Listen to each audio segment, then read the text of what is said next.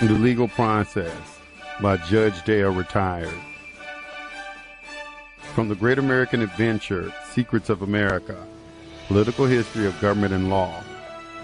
Important information that your bar attorney will never tell you. Forward. The following information provided by Judge Dale, a retired federal judge, is extremely important for all Americans. Since the founding of our country, the elite and their robber baron partners have fabricated our history, taken control of our economy, and altered our form of government and legal system. Judge Dale reveals ways we can best defend ourselves from the current parasitic corporate government and injustice system. As Judge Dale has exposed many times, bar attorneys have been indoctrinated as well. Their job today is to prevent people from understanding our reality and keep us locked into the legal system they were trained to implement. The current system works to their benefit and to our detriment. Confirmation of this truth can be found on www.anticorruptionsociety.com. Former World Bank attorney exposes the bankers and the bar. The government and our courts are playing chess while telling the people the game is checkers. If we the people wish to restore our inalienable birthrights, we need to learn a little chess. Al Whitney, editor. Anticorruptionsociety.com.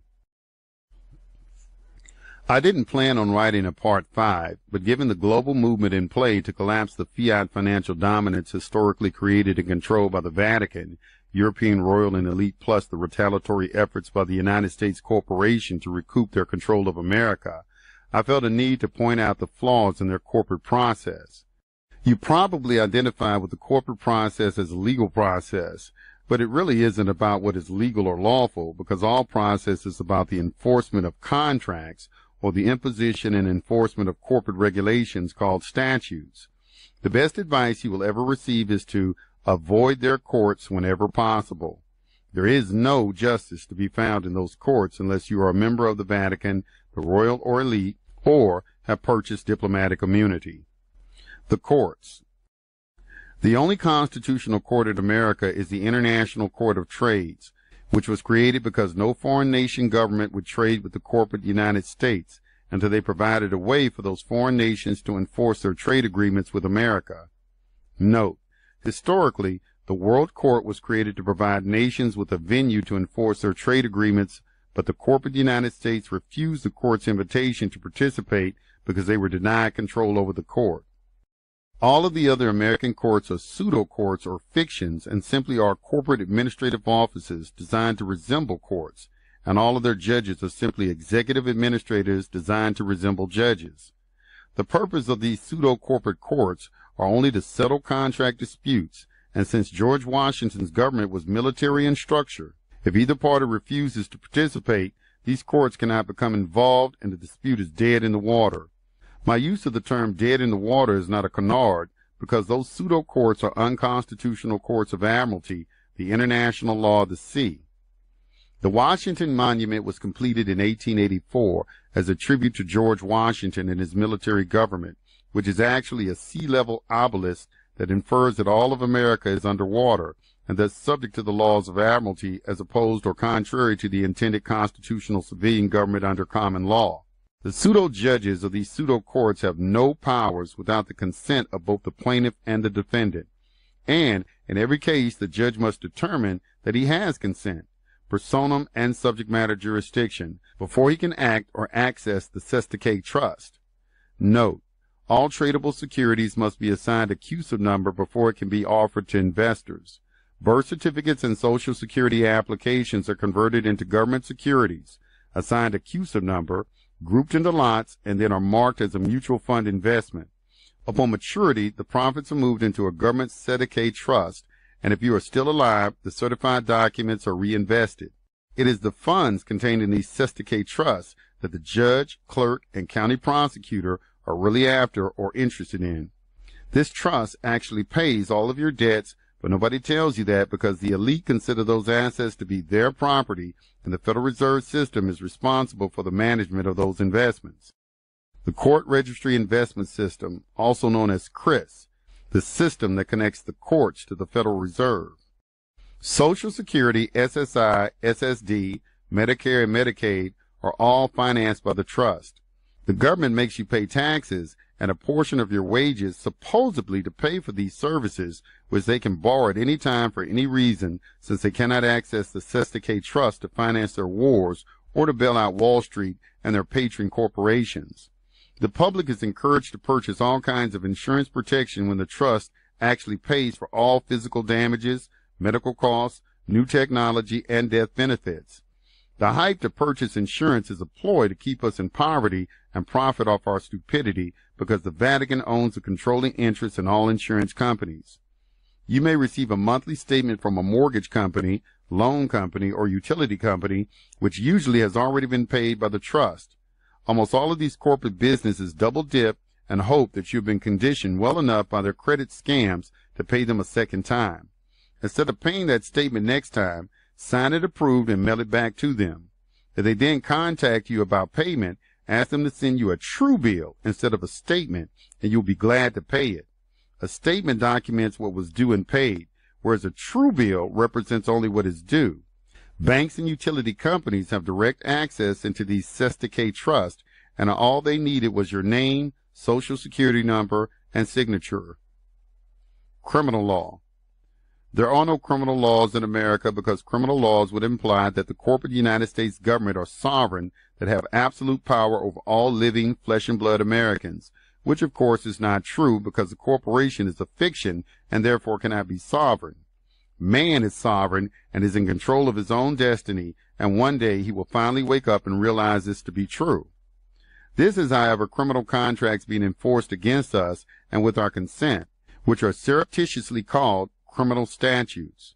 Our consent has been obtained by them vis-a-vis our silence and failure to act or protest, which under law is defined as tacit procreation. In other words, tacit procreation.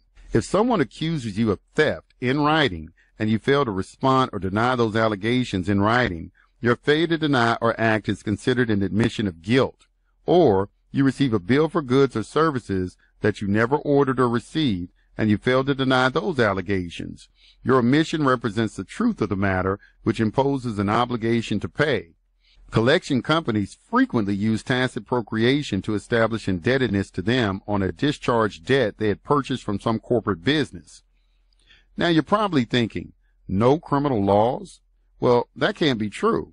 A whole lot of people have been tried, convicted, and are doing time in American jails for breaking criminal laws. And my response to that is, true. They are in jail because they unknowingly accepted the criminal contract on behalf of their birth certificate and consented to be imprisoned as a condition of their conviction and punishment. Their lawyer didn't help any because he reinforced that situation by and through his notice of appearance to represent you. It is the birth certificate that is under arrest, which I will explain shortly. Note, criminal contracts are graded according to the severity of the crime alleged, and that grading is identified as either summary, misdemeanor, felony, or capital offenses. The criminal process usually begins with a police officer issuing a citation, or making an arrest with or without a warrant, or the police officer or county attorney prepares a complaint based upon a sworn affidavit or an information which is presented to a judge, and a warrant is then issued. The defendant is subsequently arrested and is brought before a judge for arraignment. The complaint and warrant will reflect your birth name or identify you as a John Doe if your name is unknown, which is typed out in all capital letters.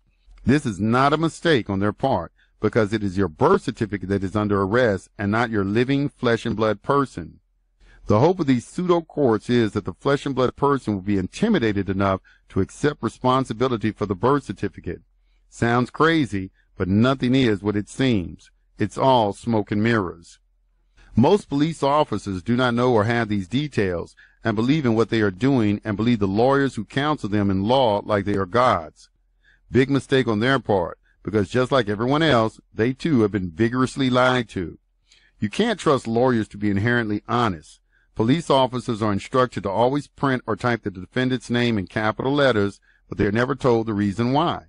As a precaution, you should always carry a copy of your birth certificate with you as part of your identification papers, which I will explain in the next paragraph. At your arraignment or trial, the judge will ask you if you are the named individual, all caps birth name on the complaint, and your natural response will be to answer in the affirmative, but that is exactly what you don't want to do.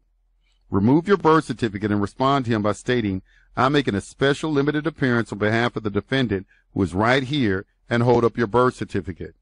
Then state the following. "As I understand this process, Judge, the county attorney or police officer has leveled a criminal charge with the clerk and against the trust, using the all-caps name that appears on this birth certificate. The use of capital letters dictated by the U.S. Printing Style Manual, which explains how to identify a corporation. The clerk, who is the administrator of the Shouldnt Trust, then appointed you, Judge, as the trustee for the trust, and since neither of you can be the beneficiary, that leaves me, and therefore you are my trustee. So as my trustee, I instruct you to discharge this entire matter with prejudice and award the penalties for these crimes to be paid to me in compensation and damages for my false arrest." Note, the law of trust dictates that an administrator, trustee, and beneficiary cannot serve two positions in a trust, so a trustee cannot be a beneficiary too.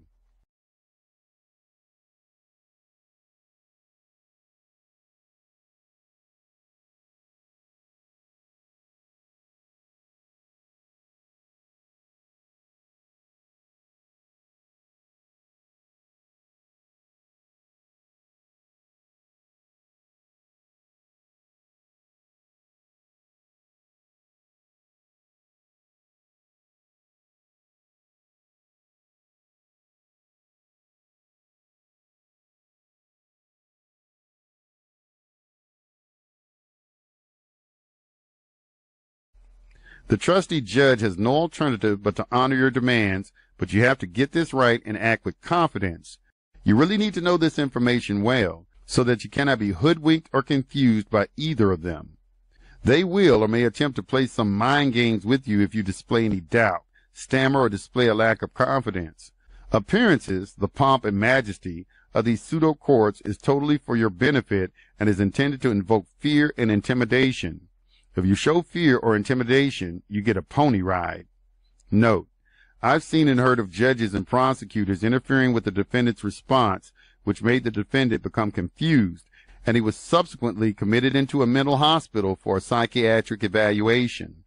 The judge and the prosecutor successfully twisted what the defendant was trying to say, and then the judge ordered a mental evaluation. Understand that the county attorney will be forced to pay the cost of court out of his own pocket if the case is discharged, so he isn't going to give up that easily.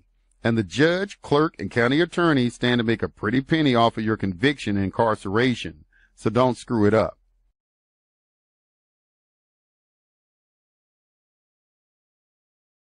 I took the time to research this and find out whether or not the prosecutor is liable for the cost in a criminal proceeding if he abandons the case. I found in Georgia, in my state, under OCGA 1711-4, imposition of costs and jail fees upon prosecutor or complainant. Under A, Section 3, it states, the prosecution is abandoned before trial. When it is thus abandoned, the officer who issued the warrant shall enter a judgment against the prosecutor for all the cost and enforce it by an execution in the name of the state or by an attachment for contempt. And I researched the definition of attachment for contempt, and it is a warrant for an arrest. The arrest of a person who is either in contempt of court or is to be held as security for the payment of a judgment. Case is execution, 421 Corpus Juris Secundii, execution, subsection 24. Looks like Judge Dale was on point with this one.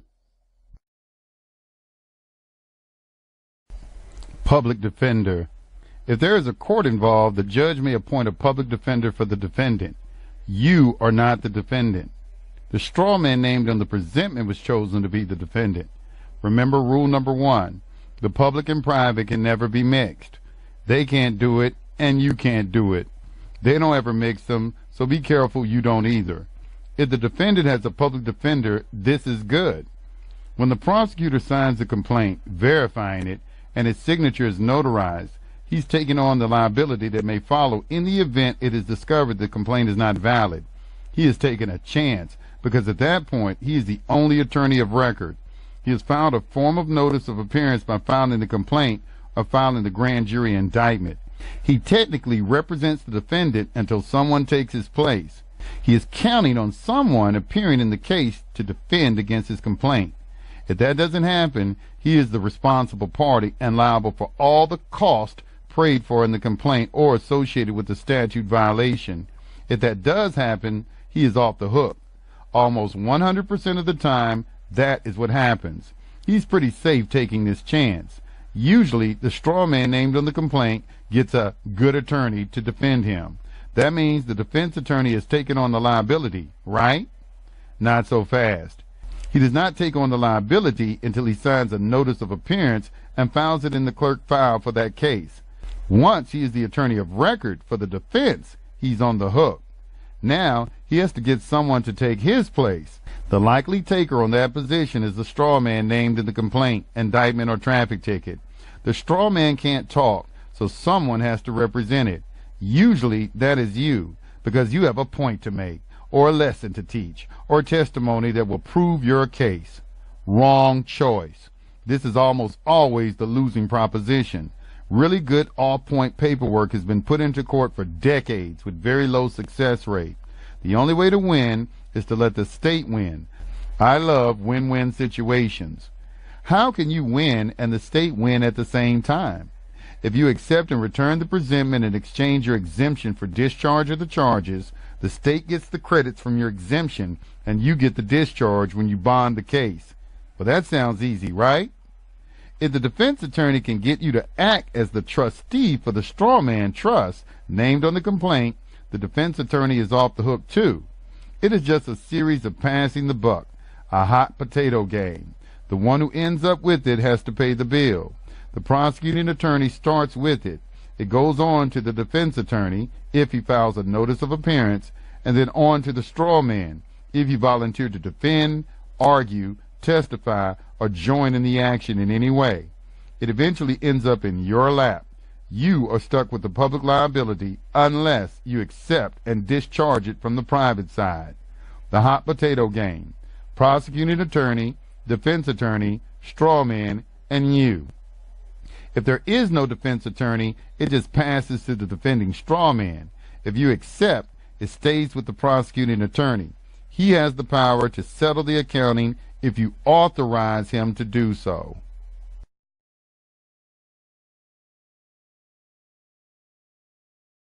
If the county attorney begins to act too cocky with you, you can take the wind out of his sails by asking him to produce the 1040 for this case.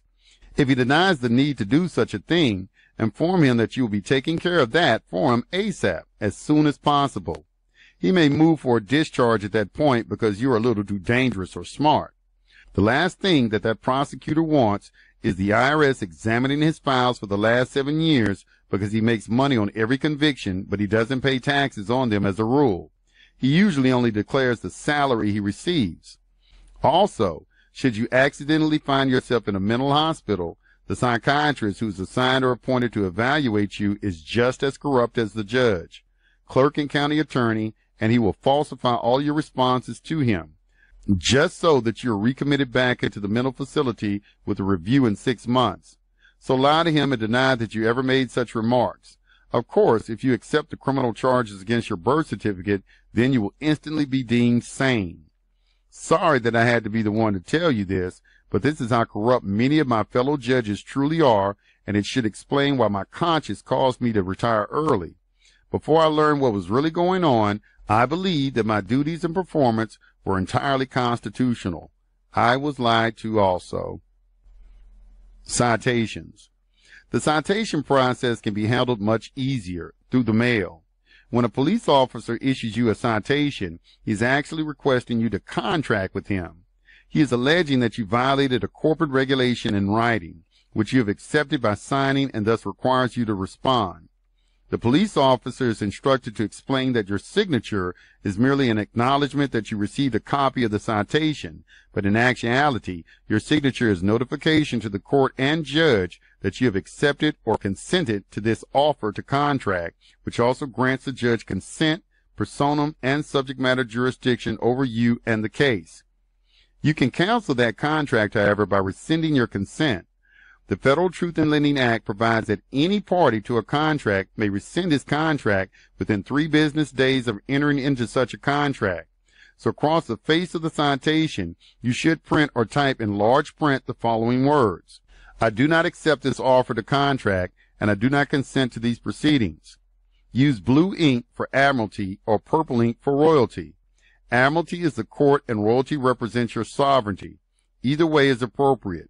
Sign your signature underneath in blue or purple ink and in front of a notary, and under your signature type, without prejudice, UCC 1-308. This is another way to declare that you may not be held responsible for this contract pursuant to the Uniform Commercial Code. Serve the counsel citation back on the clerk/court, along with a certificate of service by certified mail, return receipt requested. This kills the citation, removes your consent, and removes the jurisdiction of the court, all at the same time. It really is that simple. Note, a certificate of service is a letter that first identifies the citation and then defines how and when you return the document to the court and is signed. If not denied, it becomes a truth in commerce by tacit procreation. Remember to keep a copy of everything in case the clerk attempts to trash your response, which certainly will not happen with a certificate of service or if it is mailed back by the notary. The notary is actually a deputy secretary of state and is more powerful than the court clerk. Public notaries originate from the time of the Egyptian and Roman scribes, who were the purveyors of certified documents, which are sworn affidavits. Certified documents and sworn affidavits are truth in commerce. In other words, birth certificates are certified documents on bond paper. The word bonded is derived from bondage in slavery, which makes all of us bond slaves to whoever retains custody of our original birth certificates. I bet you believe that the Emancipation Proclamation freed the slaves, and it did for a short time, and then the birth certificate and the 14th Amendment enslaved us all. Summons and lawsuits. The summons process, whether it is defined a civil or criminal action, is once again an offer to contract, despite what words are used to command your appearance or response. It too can be canceled just by following the same procedure as the citation process above. $1 million lawsuit is no different than a citation, and both can be canceled. Hard to believe, isn't it? Does your lawyer know about this? You bet he does, but he is not permitted to embarrass the court, and besides, court is where he makes his money. Note, how many of you have ever attempted to avoid jury duty? All you had to do was cancel the summons, offer the contract, notarize it, and mail it back to the jury commissioner. Don't worry. They won't bother you because you are obviously too smart and may influence their jury. The jury controls the court and not the prosecutor and judge, and if you know that, they lose and the defendant wins, which is why they prefer only the dumbed-down candidates to serve on the jury.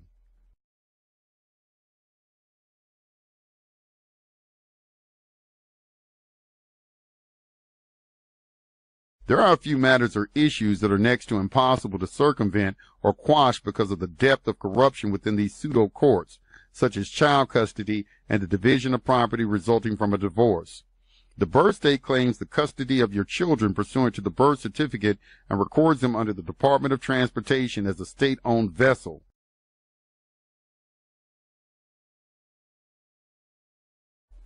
A marriage is a contract, and all that is required is a prenuptial agreement to complete the marriage. But if you are sufficiently indoctrinated to believe that a judge or mayor or a minister or priest must join you in holy matrimony, and you subsequently applied for a license, now you both have married the state as well. Now the state is entitled to its fair share of the division of your marital property should the marriage not work out or should you die, called probate. Some people might say that a divorce should be included on this list of impossible issues, but then they don't know what I know. Marriage Licenses, The Real Truth by Virgil Cooper. Enlightening Conversation with a Marriage License Bureau. About 15 years ago, my former wife of 26 years filed for divorce. We had 7 children, 5 daughters and 2 sons. Our youngest at the time, our second son, was 5 years old. At the time, I prepared a counterclaim to petition for dissolution her attorney filed in Domestic Relations Court. I met one afternoon with the head of the Maricopa County Superior Court Marriage License Bureau in downtown Phoenix. The Marriage License Bureau was headed by a young woman of about age 25. I asked her to explain to me the general and statutory implications of the marriage license. She was very cooperative and called in an assistant, a tall black man who at the time was working on its operations manual for internal departmental use. She deferred for most technical explanations to her assistant. He walked through the technicalities of the marriage license as it operates in Arizona. He mentioned that marriage licensing is pretty much the same in the other states, but there are differences. One significant difference he mentioned was that Arizona is one of 8 western states that are community property states. The other states are common law states, including Utah, with the exception of Louisiana, which is a Napoleonic Code state. He then explained some of the technicalities of the marriage license. He said, first of all, the marriage license is a secular contract between the parties and the state. The state is the principal party in the secular contract. The husband and wife are secondary or inferior parties. The secular contract is a 3-way contract between the state as principal and the husband and wife as the other 2 legs of the contract. He said in the traditional sense, a marriage is a covenant between the husband and wife and God. But in the secular contract with the state, reference to God is a dotted line and not officially considered included in the secular contract at all. He said if the husband and wife wish to include God as a party in their marriage, that is a dotted line they will have to add in their own minds. The state marriage license is strictly secular, he said. He said further that what he meant by the relationship to God being a dotted line meant that the state regards any mention of God as irrelevant, even meaningless. In his description of the marriage license contract, the related one of the dotted line, he said in the traditional religious context, marriage was a covenant between the husband and wife and God, with husband and wife joined as one. This is not the case in the secular realm of the state's marriage license contract. The state is the principal or dominant party. The husband and wife are merely contractually joined as business partners, not in any religious union. They may even be considered, he said, connected to each other by another dotted line. The picture he was trying to paint was that of a triangle with the state at the top and a solid line extending from the apex. The state down the left side to the husband, and the separate solid line extending down to the right side to the wife. A dotted line merely showing that they considered themselves to have entered into a religious union of some sort that is irrelevant to the state. He further mentioned that this religious overtone is recognized by the state by requiring that the marriage must be solemnized either by a state official or by a minister of religion that has been deputized by the state to perform the marriage ceremony and make a return of the signed and executed marriage license to the state. Again, he emphasized that marriage is a strictly secular relationship so far as the state is concerned, and because it is looked upon as a privileged business enterprise, various tax advantages and other political privileges have become attached to the marriage license contract that have nothing at all to do with marriage as a religious covenant or bond between God and a man and a woman. By way of reference, if you would like to read a legal treatise on marriage, one of the best is Principles of Community Property by William Defaniak. At the outset, he explains that community property law descends from Roman civil law through the Spanish codes, 600 AD, written by the Spanish jurisconsults. In the civil law, the marriage is considered to be a for-profit venture or profit-making venture, even though it may never actually produce a profit in operation. And as the wife goes out to the local market to purchase foodstuffs and other supplies for the marriage household, she is replenishing the stocks of the business. To restate, in the civil law, the marriage is considered to be a business venture, that is, a for-profit business venture. Moreover, as children come into the marriage household, the business venture is considered to have borne fruit. Now, back to the explanation by the Maricopa County Superior Court, Marriage Bureau Administrative Assistant. He went on to explain that every contract must have consideration. The state offers consideration in the form of the actual license itself, the piece of paper, the certificate of marriage. The other part of consideration by the state is the privilege to be regulated by statute. He added that this privilege to be regulated by statute includes all related statutes and all court cases as they are ruled on by the courts, and all statutes and regulations into the future in the years following the commencement of the marriage. He said, in a way, the marriage license contract is a dynamic or flexible, ever-changing contract as time goes along, even though the husband and wife didn't realize that. My thought on this is, can it really be considered a true contract as one becomes aware of the failure by the state to make full disclosure of the terms and conditions? A contract must be entered into knowingly, intelligently, intentionally, and with fully informed consent. Otherwise, technically, there is no contract. Another way to look at the marriage license contract with the state is a contract of adhesion, a contract between two disparate, unequal parties. Again, a flawed contract. Such a contract with the state is said to be a specific performance contract as to the privileges, duties, and responsibilities that attach. Consideration on the part of the husband and wife is the actual fee paid and the implied agreement to be subject to the state statutes, rules, and regulations, and all court cases ruled on related to marriage law, family law, children, and property. He emphasized that this contractual consideration by the bride and groom places them in a definite and defined by law position, inferior and subject to the state. He commented that very few people realize this. He also said that it is very important to understand that children born to the marriage are considered by law as the contract-bearing fruit, meaning the children primarily belong to the state, even though the law never comes out and says so in so many words. In this regard, children born to the contract regarded as the contract-bearing fruit. He said it is vitally important for parents to understand two doctrines that become established in the United States during the 1930s. The first is the doctrine of parent patria. The second is the doctrine of in loco parentis. Parens patria means literally the parent of the country, or stated more bluntly, the state is the undisclosed true parent. Along this line, a 1930s Arizona Supreme Court case states that parents have no property right in their children and have custody of their children during good behavior at the sufferance of the state. This means that parents may raise their children and maintain custody of their children as long as they don't offend the state. But if they in some manner displease the state can step in at any time and exercise its superior status and take custody and control of its children.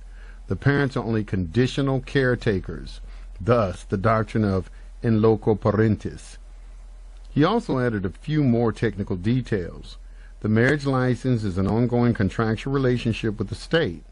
Technically, the marriage license is a business license allowing the husband and wife, in the name of the marriage, to enter into contracts with third parties and contract mortgages and debts. They can get car loans, home mortgages, and installment debt in the name of the marriage because it's not only a secular enterprise, but is looked upon by the state as a privileged business enterprise as well as a for-profit business enterprise. The marriage contract acquires property throughout its existence and over time. It is hoped increases in value.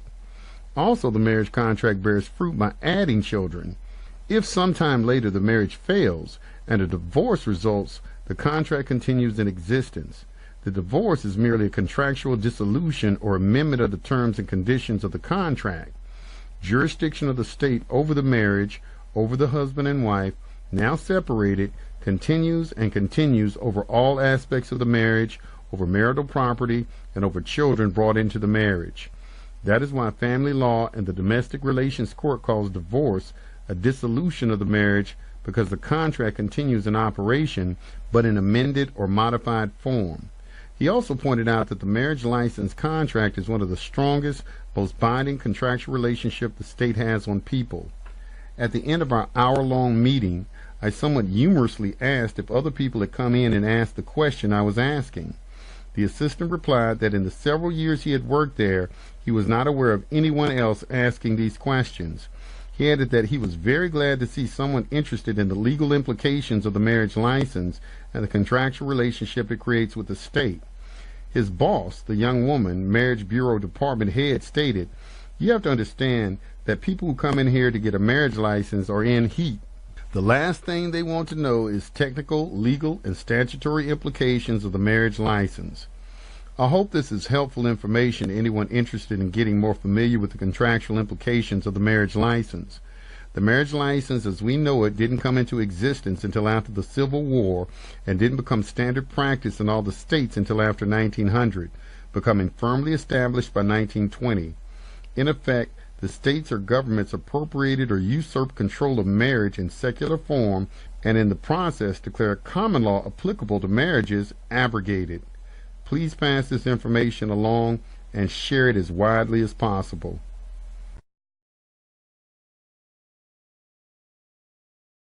Divorce. An action in divorce is a request to break the licensed marriage contract. If you desire a divorce and your spouse refuses to consent to a divorce, no state judge will grant you a divorce decree because the judge has not been granted the consent of both parties. There is a way around this, however, which your lawyer will never admit to because he cannot make any money from giving you truthful or sound advice. Note, Puerto Rico is a United States territory acquired from Spain, and it still operates under Spanish law. This was never changed by the corporate United States when Puerto Rico became a U.S. territory. So first you need to fly to Puerto Rico. Once in Puerto Rico, you can establish residency by simply opening a post office box for a period of 3 days. Just after opening the post office box, hire a local paralegal to prepare an action in divorce for you. The paralegal will file the divorce petition immediately, which is generally a certified form document and will be heard by a Puerto Rican judge within 3 days. Under Spanish law, your spouse is not required to be served the divorce petition, only the divorce decree. 5 days after the decree, your former spouse will receive the divorce decree in the mail, written entirely in Spanish, which cannot be contested and must be honored by all U.S. federal and state courts. Note, immediately after the Puerto Rican judge declares you divorced, if you choose, you can marry again by contract or by license. Both are legitimate, but no one will ever tell you that. The division of marital property and custody of children is a much more complicated issue, but at least the divorce cannot be utilized as leverage against you to divide up your property, less than proportionately, which is exactly why American judges will not bifurcate the issue involved in a divorce. In other words, divorce, division of property, custody, support, and alimony. The hope is that your desire to obtain a divorce is worth more to you than anything else you own, now or in the future. Foreclosure. If you're involved in a foreclosure or you're thinking about filing for bankruptcy protection to buy you more time, instead of trying to defeat the corrupt bank and your creditors in a state or federal court where the cards are certainly stacked against you, plan to file for bankruptcy and do it this way to ensure that you come out on top. All bankruptcy forms are printable, can be obtained online, and they can be completed in longhand with an ink pen. The forms to use are B1 through B8. You only need to prepare and file the first 5 or 6 pages to obtain a case number, and then you must sit through a credit counseling session, which can be done all in a day. When you're completely finished with preparing your petition, you should have filed about 58 pages in total, and the filing fee is around $280. Here's the reason for using the bankruptcy courts.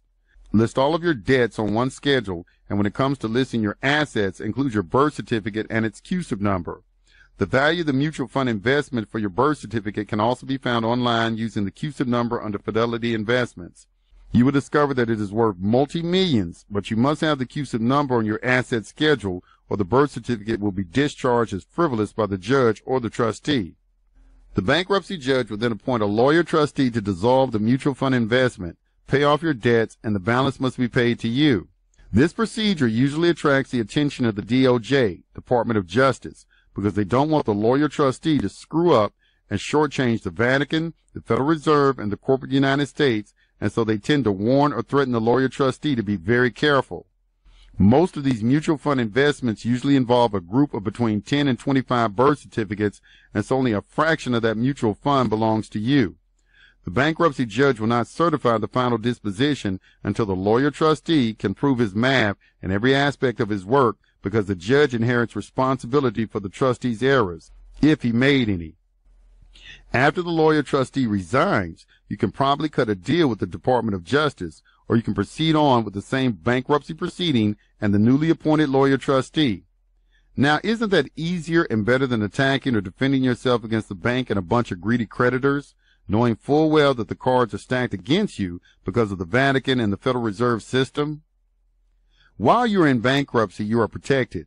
No one can proceed against you for any debts or foreclosure as long as you have a bond or sufficient assets. The birth certificate guarantees that aspect, and while in bankruptcy, you won't have to pay on any of those debts. Your debts will eventually be discharged, and the balance of the trust fund is to go into your pocket. It's a win-win situation any way you shake it, and the Vatican, government, and bank lose the trust fund assets they plan to steal from you all along. Note, there is a process to follow to determine your CUSIP number, or you can ask a stockbroker friend to help you, or hire a broker on the side to assist you. There are people in the Patriot movement who also know how to apply the formula, which converts your birth registration number and or social security number into a CUSIP number. I paid to have mine done and discovered that I am worth about $167 million. It's all fiat money, but as long as it can be spent, who cares? I hope that this entire expose has enlightened and elevated your personal knowledge and will benefit you now and in the future. Peace be unto you.